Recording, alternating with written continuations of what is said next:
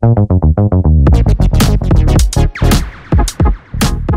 again, welcome to the Mixed Reality Masterclass. My name is Toge, and in this episode, we're going to carry on our look at a pro workflow for mixed reality with LIV. Picking up from where we left off in episode 3 with filming, this episode will be an introduction to the post-production side.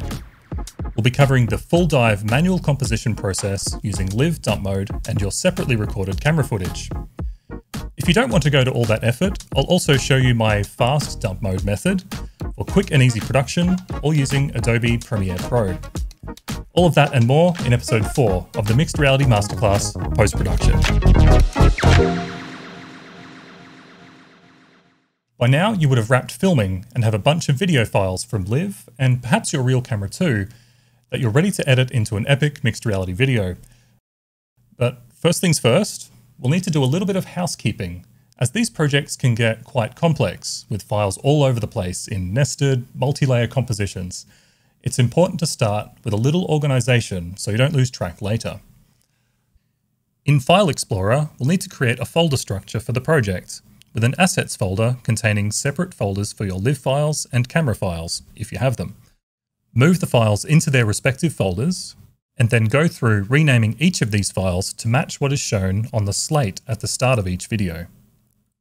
I like to start with a shot number and then a very short description, followed by a designator for whether the file contains LIV footage or camera footage. There's no rules with this though, do whatever works best for you. It's just important to get everything in an order you can follow first, before you start editing. Over to Adobe Premiere Pro now, and we'll create a new project. Then from the project location dropdown, we'll choose that project folder we just created. Give the project a name, then click Create. Now just note for this video, I'm using the Effects workspace up here. In your Assets folder in File Explorer, we're going to select the folders containing our video files and drag them into our media browser in Premiere. And with all of that done, you should have a well-organized project to start creating your video. As I mentioned earlier, we're going to cover 2 different methods for editing with LIV Dump Mode footage, a fast method, as well as the full dive manual composition. The initial process for both of these methods is the same though. So start with dragging one of your LIV videos out onto the timeline to create a new sequence. Give this sequence a name, then we're going to right-click on it and go to Sequence Settings. In here, change the frame size to 1920 by 1080, then hit OK. And without doing any other edits, right-click on the video and we're going to nest it. Give it a name, probably starting with the shot number, and hit OK. Now double-click on this nest and you'll find the video inside, but looking a bit strange because it's just the center part of LIV Dump Mode. For your initial edit, you'll want to use the LIV Composite part of Dump Mode. So over to the Effect Controls panel and we're going to adjust the position to 0, 0. Back to your main sequence now, and if you have multiple shots, you can drag them onto this sequence and repeat the nesting and position steps for each. It's at this point you'd carry out your initial edit, but that's not the focus of this video. I'd really like to go super deep on my editing process in some other videos, but this video is just to focus on the composition of these shots.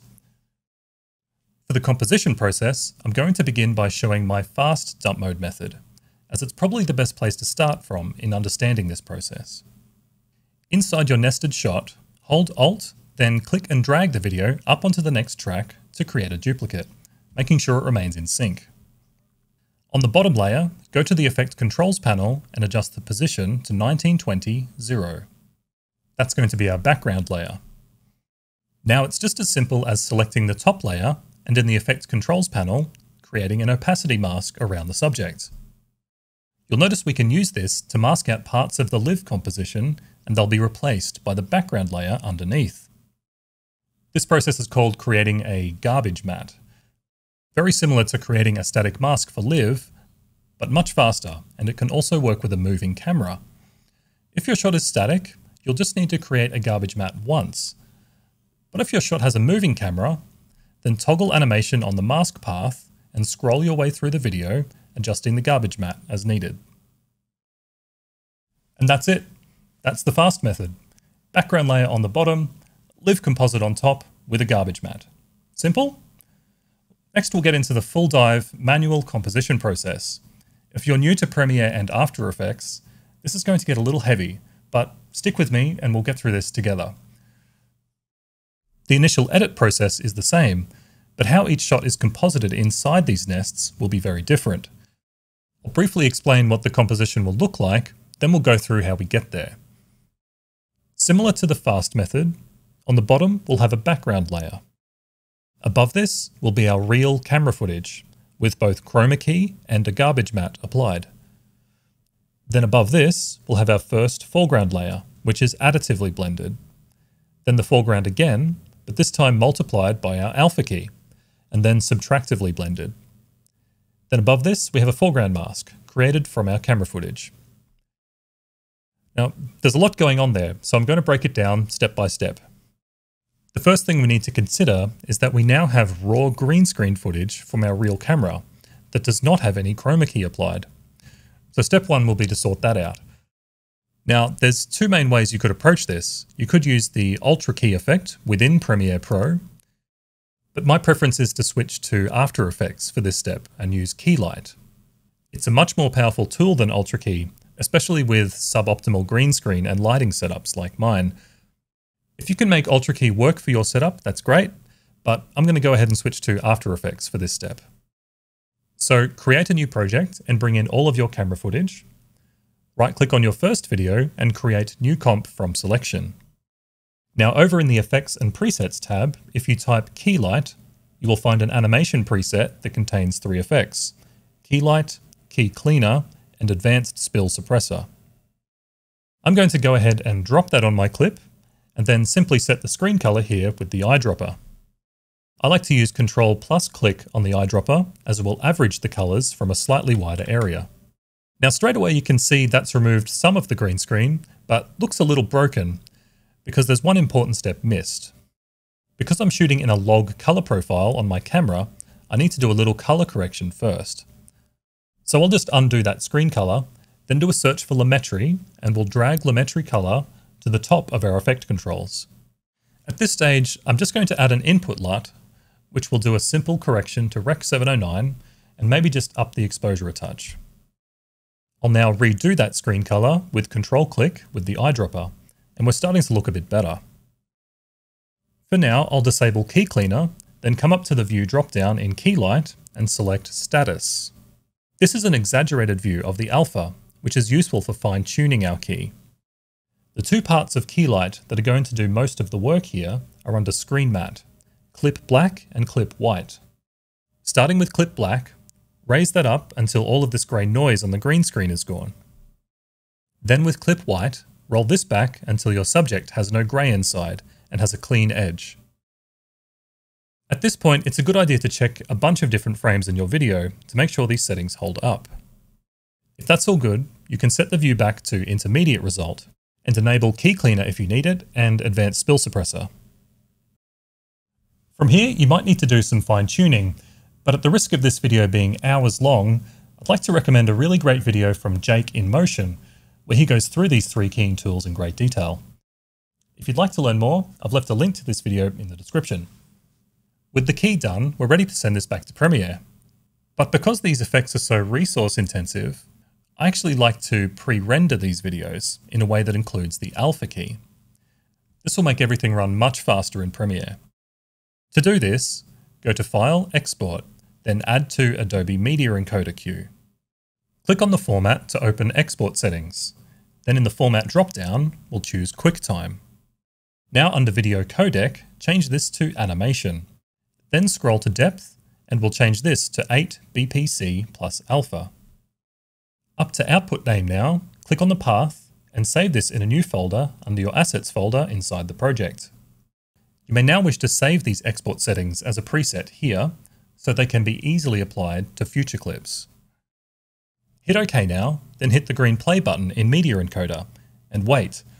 A long time. The render time here will be quite long, and the file size will be huge, so you may wish to leave this for a while and come back when it's done. When all of your pre-rendered files are ready, you can drag that new folder you created into Premiere and begin compositing. Here's where having a good file naming convention will start to make sense, as I'll mainly be referencing the shot number on each of these clips, and it's about to get busy.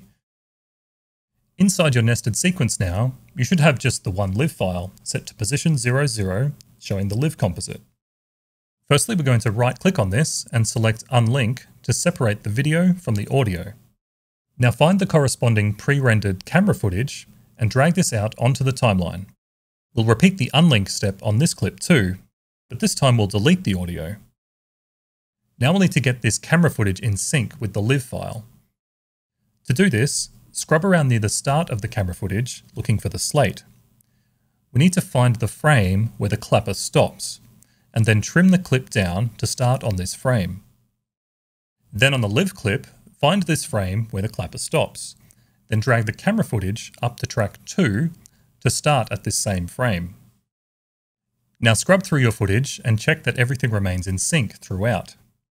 If you didn't get your LIV latency correct while filming, you'll now have an opportunity to correct this by nudging the camera footage back or forward a frame or two.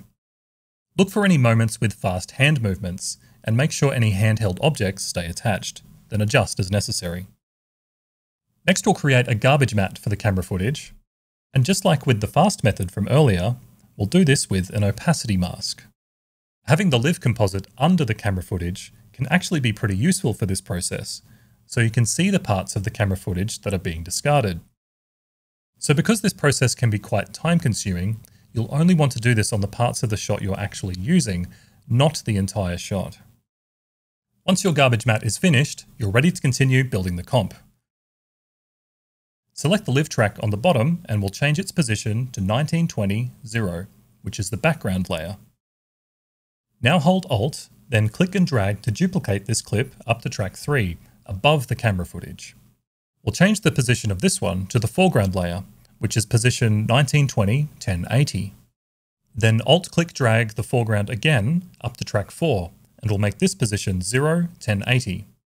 This will be our alpha for the foreground. Nest both of these clips individually, giving them a name starting with the shot number, followed by FG for foreground, and then alpha.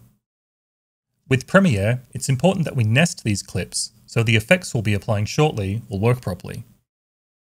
Now select both of these nests, then Alt-click drag up just one track. So you have 2 FG layers, with the alpha layer on top, for a total of 5 layers. On the bottom FG layer, go ahead and change its blend mode to Linear Dodge Add. This is that additive blend mode that will make parts of the foreground appear to light up our subject. Next, hop over to the effects and search for Track Matte key. Then drag this onto the top FG layer. In the effect controls for the track matte, we'll change the matte to Video 5, which should be the alpha key in the track directly above this one. Then composite using Matte Luma. Hold Shift and select both the top FG layer and the alpha key. Then we'll right-click, nest this again, giving it a name starting with the shot number, followed by FG top. Then on this new nest, we'll use the subtractive blending mode, Darken. Okay, we're getting close to done now. The last thing we need to do is mask these 2 foreground layers with the camera footage. And just a reminder that it's important that you have finished your garbage matte before you get to this step. Alt-click and drag your camera footage to the very top, being sure that it remains in sync. Then over to the effects panel again, search for Alpha Adjust, then drag this effect onto the top layer of camera footage. In the effect controls for Alpha Adjust, tick the box for Mask Only. This will create a mask we can use for our foreground layers. Again, search for Track Matte key and drag this effect onto both foreground layers. For both of these, we'll choose Video 5 as the matte, which is that foreground mask we just created, and composite using Matte Luma. And you're done. That's the basics for manual composition from LIV Dump Mode. You might be thinking that is a lot of work for something that really only matches what the standard LIV comp is already doing, but it's what you can do next that really makes the difference. You now have full control to make your subject appear as though they're really part of the scene and not just on a green screen. And that's where the real fun begins, and the real power of this manual process lies. But all of that is to come in some future videos. I hope you learned something from this. It's a lot of work to put these together, so if this has been helpful to you, I'd appreciate if you left a like on the video, as it really helps me out. and consider subscribing if you haven't already. If you have any questions about anything I've covered, you can leave them in the comments below and I'll do my best to answer them. You can also reach me on Discord by following the link in the description. Thank you so much for watching. I'll see you next time.